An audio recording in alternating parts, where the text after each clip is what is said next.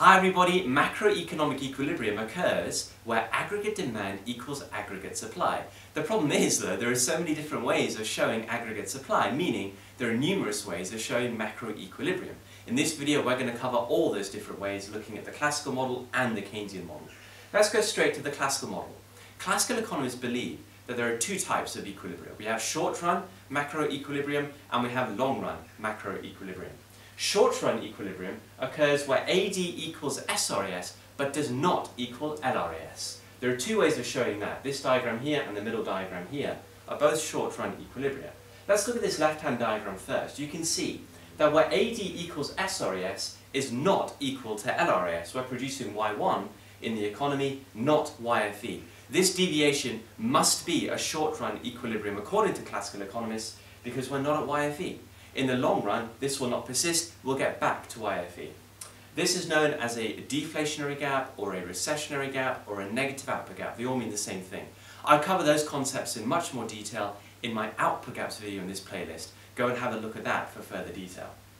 And we can also look at it in this way, where AD equals SRAS is not equal to LRAS. We're producing an output level in the economy which is greater than YFE, and that cannot persist in the long run. In the long run, we get back to YFE. This is known as an inflationary gap or a positive output gap. Again, my output gaps video covers that in more detail. How on earth is that possible? Well, remember what YFE is.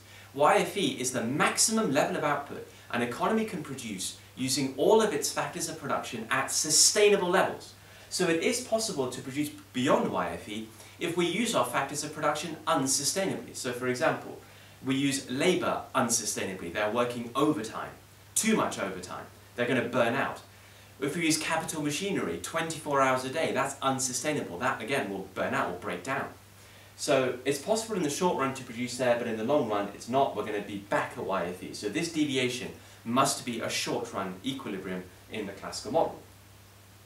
Long run equilibrium is when AD equals SRAS, but crucially it also equals LRAS. So you can see what that looks like here, where AD equals SRAS is equal to LRAS, i.e. the economy is at the full employment level of output.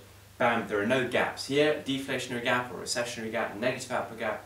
Here, inflationary gap or a positive output gap. No gaps here. We are at YFE, where AD equals SRAS, it's equal to LRAS.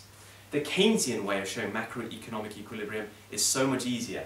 Remember the Keynesian LRS curve looking like that? Wherever AD cuts it, that could be a long-run equilibrium in the Keynesian model. So where I've shown it here, AD cuts LRAS, we have Y1 and P1, even though we're not at YFE, according to Keynesians, that could be a long-run equilibrium. If I drew AD on the vertical part of LRAS, that could be long-run equilibrium when we are at YFE. But if I drew AD here on the horizontal part, right, that could be a long-run equilibrium too. So for Keynesian economists, wherever AD is on the LRAS curve, that is macroeconomic equilibrium, and that can persist in the long run.